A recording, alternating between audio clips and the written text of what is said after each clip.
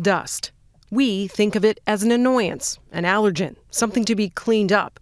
But new research suggests for dinosaurs, dust meant the difference between life and death.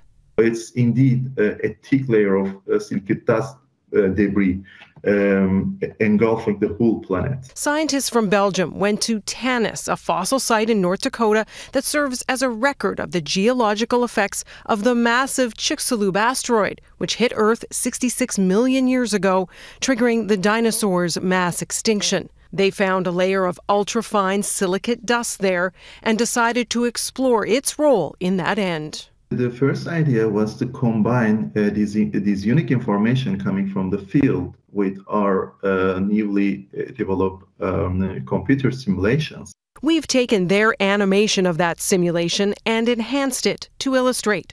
According to their work, when the asteroid slammed into the planet, it threw up such a plume of this dust that it enveloped the entire Earth in just over a week, blocking out the sun, halting the photosynthesis essential for life.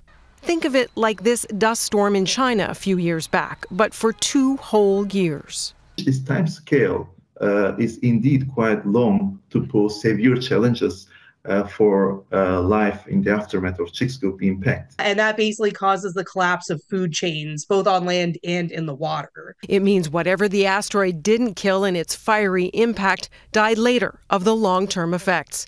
It was the dust, they say, lingering another 15 years that played the biggest role in dropping Earth's temperature by as much as 15 degrees Celsius.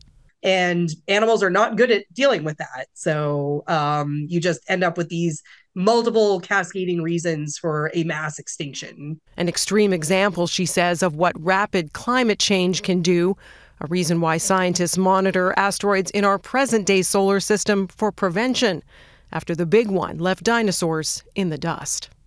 Heidi Petracek, Global News, Halifax.